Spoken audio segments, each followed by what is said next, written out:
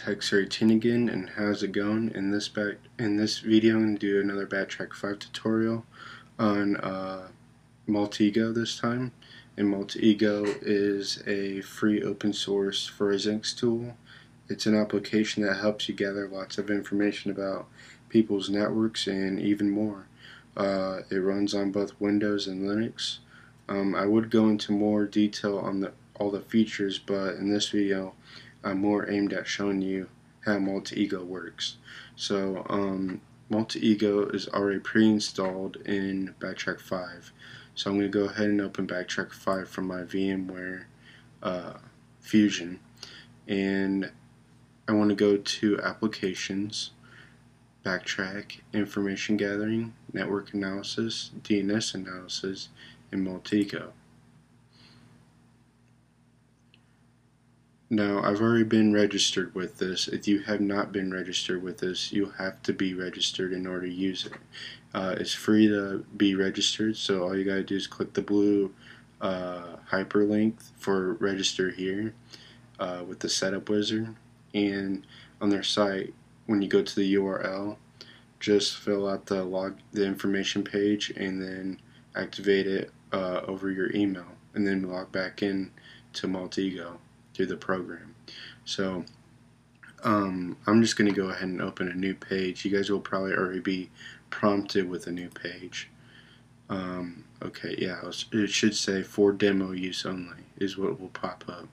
And I'm going to go ahead and open this site over here. I think I can click it, like, there we go. And then I'm going to say domain. And this is, I'm just messing around here, so I'm just going to show you exactly what this thing does. So here I'm going to change the information, the website. I don't want it to be the site from Maltego. I want to change that. So property view, and I'm going to change the domain name to google.com. Press enter, and now it's changed. And now I'm going to highlight it again, right click, and say, let's go ahead and say domain owner details from whois information. And then you should be listed with information on your, this is one entity, transform to email address. Okay. So maybe there's some,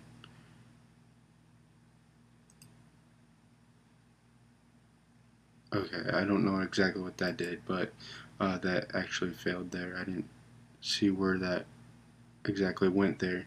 Let's try something else here. Let's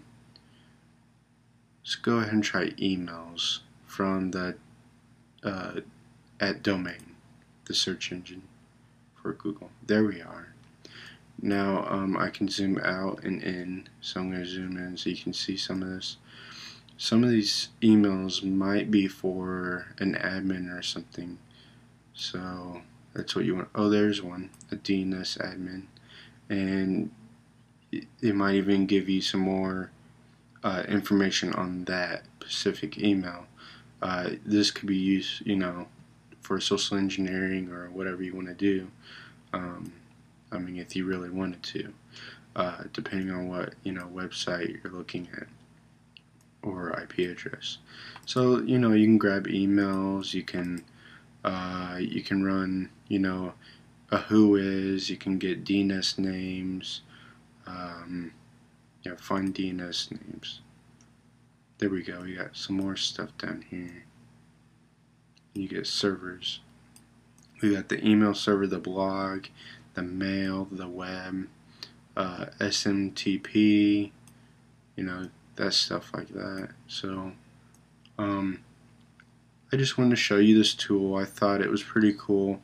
It definitely shows, I love the graphical how it shows the graphics, because it has a more appeal to it instead of just seeing the text. Do you know what I mean?